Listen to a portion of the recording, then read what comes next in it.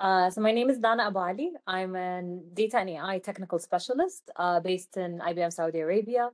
I focus on AI for business, Gen AI and traditional AI as well, and AI applications, and really bringing this technology closer to home for enterprise clients. It's actually a very exciting event, and it's all about bringing the top innovators, all of the big enterprises projects, within Saudi Arabia, together with the audiences, the techies, the enthusiasts. It's really an event for all to focus on the latest and greatest when it comes to technology, serving the business, serving Vision 2030, serving the community.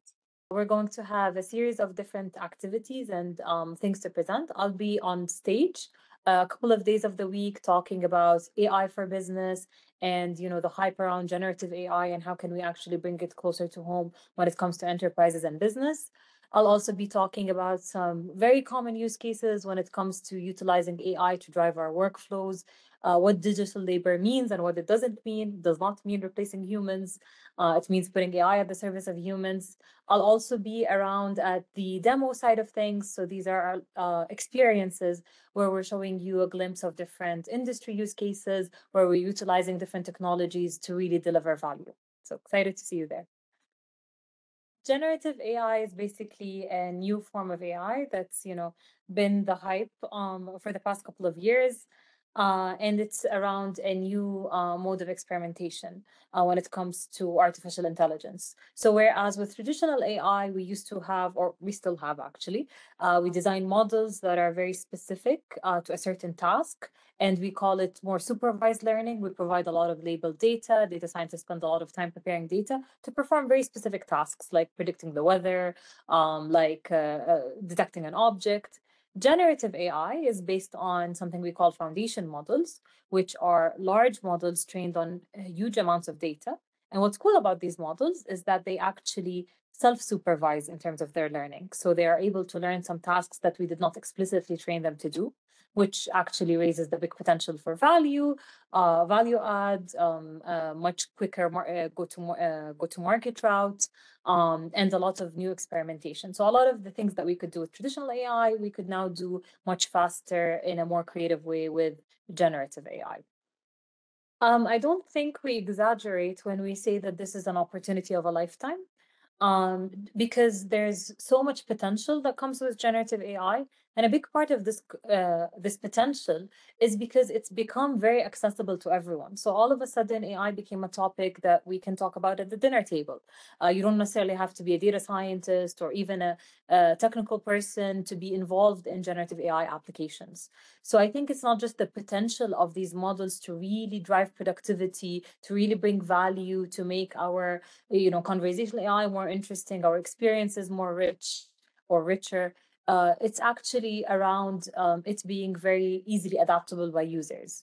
And I think businesses need to capitalize on that. But of course, while still keeping the guardrails that they need to keep and the policies and the regulations. So that's the kind of vision we should be forming right now. So a foundation model, if I can make that analogy, is like amazing, astounding PhD graduate, someone who's learned a lot, who's acquired a lot of information, a lot of experience. Foundation models are naturally trained on large amounts of data. And that data could be text data, it could be images, it could be videos, depending on the kind of foundation models, could be audio as well, of course. And the idea with these models, this term was actually coined by Stanford University, is that they can be the foundation for a lot of use cases that are completely new to them. So you don't explicitly train these models. These models make predictions based on self-supervised learning methodologies. They make predictions and they are able to perform tasks like summarize an article, like create an itinerary, create something from scratch that no one has seen before. So not really based on labeled data.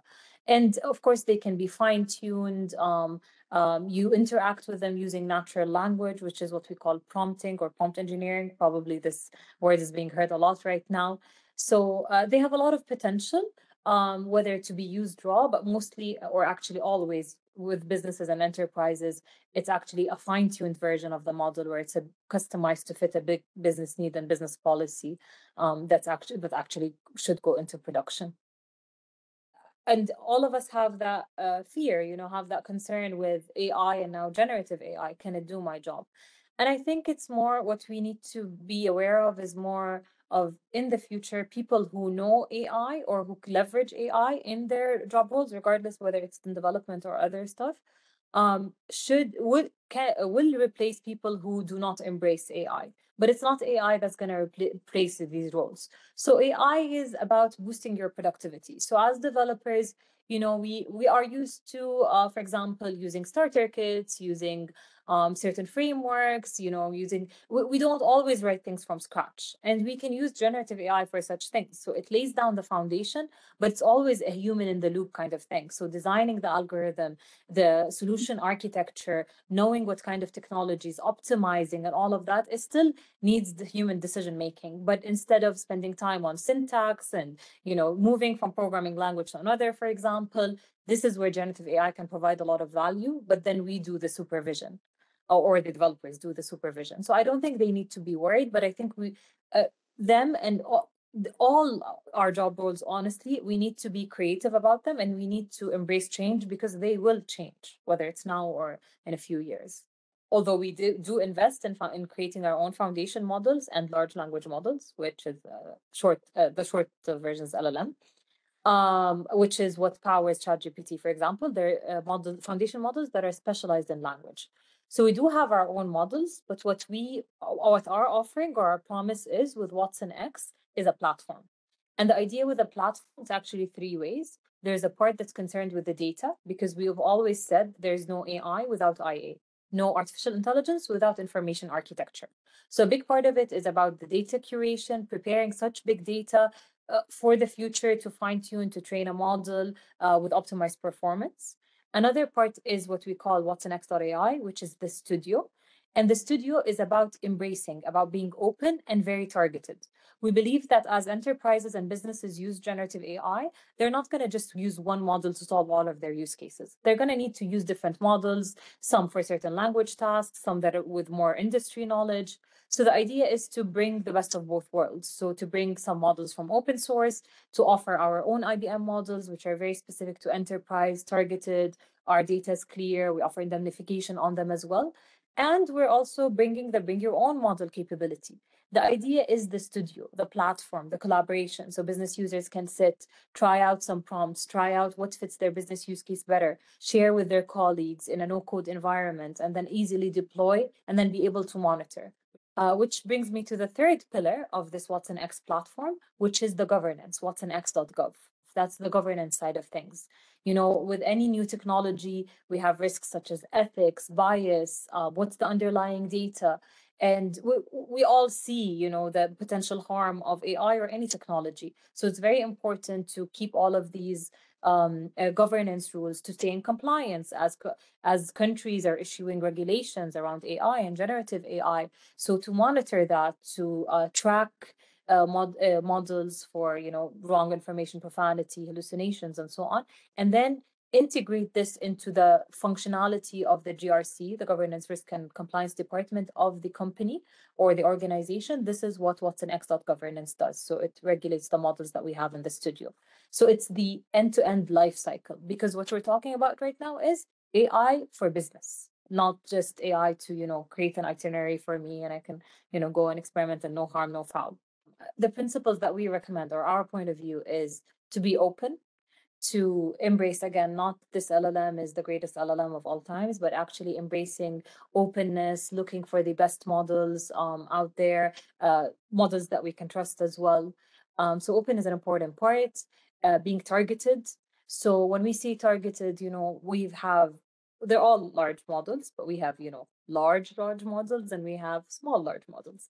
And the key thing with being targeted and what we're focusing on, and actually that's becoming a trend in the market, is to focus on what we call small language models or medium language models, which are still trained on a significant amount of data, but are not huge in terms of parameters and data. And this is to add control. This is to ease the training. This is to make it more sustainable, whether it's for, the budgets of the organizations or even for the environment, because at the end of the day, the caveat here is the hardware where we're hosting this on and the impact it has on the environment. So the more targeted we are, the more we know our use case best, the better we know, sorry, our use case, the better we can choose the model, and it can be targeted and specific, and we can do some customization and achieve results that are on par with very large models. And also, of course, trust is very important. So whether it's traditional AI or generative AI, it's important to have transparency. It's important to have governance, the ethics around it, around the kind of use cases that we're creating, to be able to follow regulations, know what went in and what went out. And this is, for any kind of business process, and AI shouldn't be an exception. And the contrary, actually, especially with such powerful technology. So trust is very important.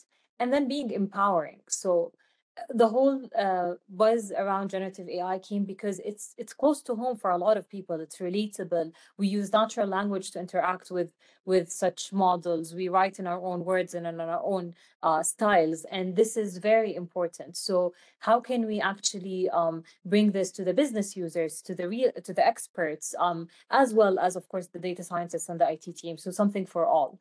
So I would say it's these four: being open, targeted, working with trust, and offering something that's empowering to all. If we make informed decisions, and especially as people have realized the importance of governance and being very careful, and how much our technology can actually mimic our own biases and the problems that already exist in the world. So it's important for us to always think that the technology is, at the end of the day, a human creation, and we contribute a lot into everything that AI does, whether even if it's technology that we do not fully understand, it all should be under our control.